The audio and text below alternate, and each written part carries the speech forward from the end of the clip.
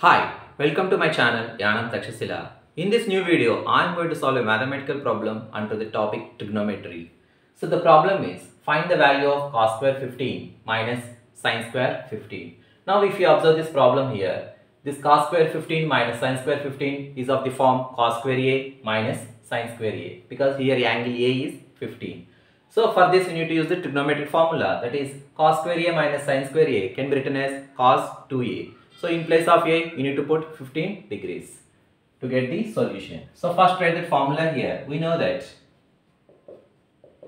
cos 2A is cos square A minus sin square A. So we are using this result. Now the given problem is cos square 15 minus sin square 15 can be written as cos into 2 into A. So here A is 15 degrees. So 2 into 15. Now what is 2 15 jar? That is cos 30. Now what is cos 30 degrees value? That is root 3 by 2.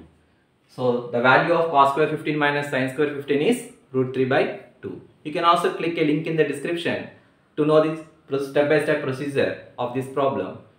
You can also, this video is mostly useful for diploma and engineering students. If you like my video, please subscribe my channel Yanam Takshashila for further updates. Thank you for watching my video.